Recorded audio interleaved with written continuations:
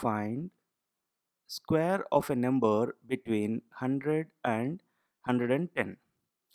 See, 101 whole square. We'll divide into 3 cases here. In this first case, we'll write 1 as usual. It comes to last one. Here, last digit is 1. Square this. 1 square is 1. You write it as 0, 1. Now, multiply these two numbers. 1 into 1 is 1. You multiply this with 2. So 1 into 2 is 2. So in this way we can calculate 101 whole square. It's very simple technique. See here, I'll try to do little faster. 1, 3 whole square is 0, 9. Now multiply these two numbers. 1 into 3 is 3. Multiply that with 2. 3 2s are 6. Very simple. Same way.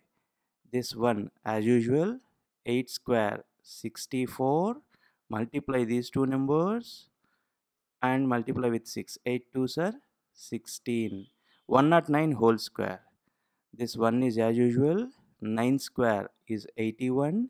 Multiply these two numbers. 1 into 9 is 9.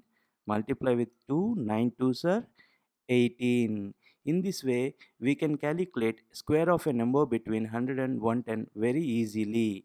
I hope you understand this technique. Thank you.